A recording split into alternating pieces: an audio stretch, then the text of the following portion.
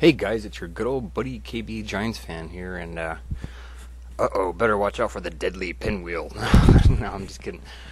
This is one of the easiest boss battles in the entire game, and he's actually the whole entire reason we came down to the catacombs right now to begin with.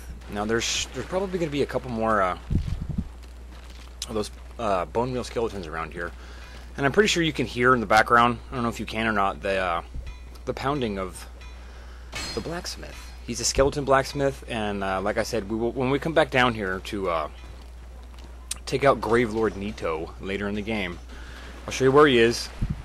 It'll also show you where the bonfire we missed is.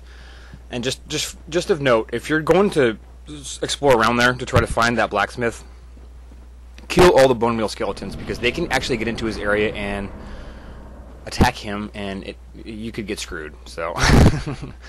Anyway, head through the boss fog, and this is where Pinwheel is. Just hop on down here and get your great fireball out.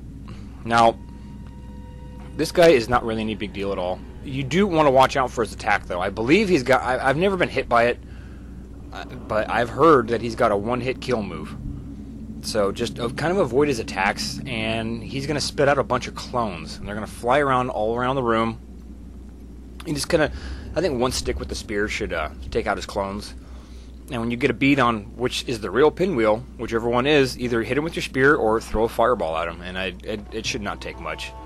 I think I make the mistake here of throwing fireballs at the wrong one a couple of times. This takes a lot longer than I thought it was going to. So yeah, watch out for those things. I've heard they can kill you. I'm not positive though, because it's never really happened to me. See, I don't know what's happening here, dude.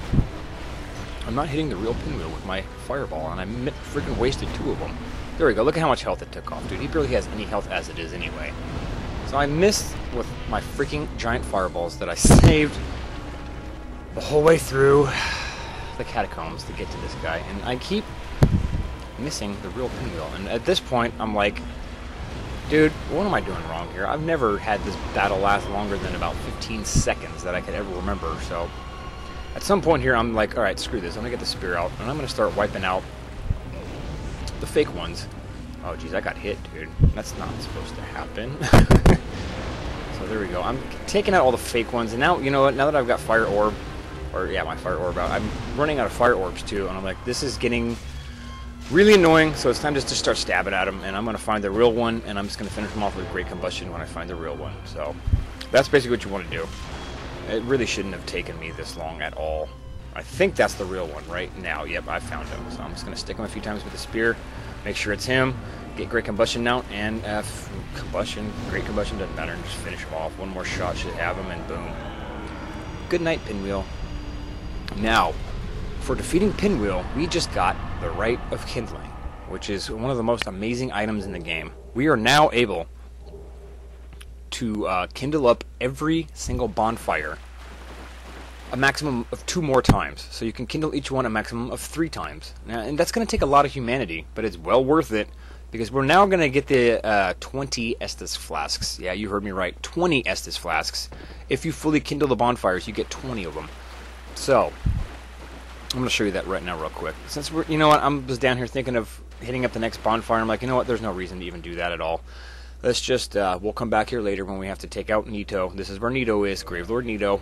So, I'm going to use a homeward bone and warp back to Firelink, and I'm going to kindle up the Firelink bonfire to its max. And they look pretty cool when they're totally kindled up too. And 20 SS flasks, that helps a lot. I was going to do it to this one here because I've got the two humanities on me right now. But I was like, you know what, dude, I'm just going to repair my equipment, head back to Firelink real quick. Because what I really suggest you guys do now is traverse around the world, especially if you're considering playing New Game Plus. Now I know I mentioned earlier that I'm gonna do a few videos on New Game Plus after we've gotten through this game, just to kind of clear up some loose ends and kind of explain a couple of cool features of New Game Plus. So maybe hit up a couple of covenants we never did. But what we're gonna do now is I really suggest you travel around the world and hit up every single bonfire and max kindle it for the 20 Estus flasks, because they will stay kindled even on New Game Plus.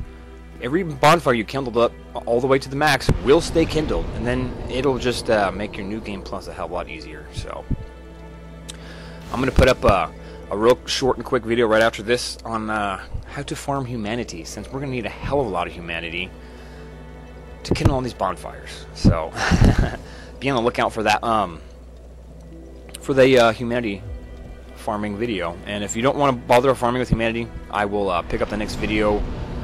The next video is going to be down the depths. So if you want to go into the depths, at the first bonfire in the depths, go ahead and meet me there, and I'll show you how to farm some humanity. If not, go ahead and hang out here, because from here we're going to travel on to the next area we're going to have to deal with. So peace out, guys.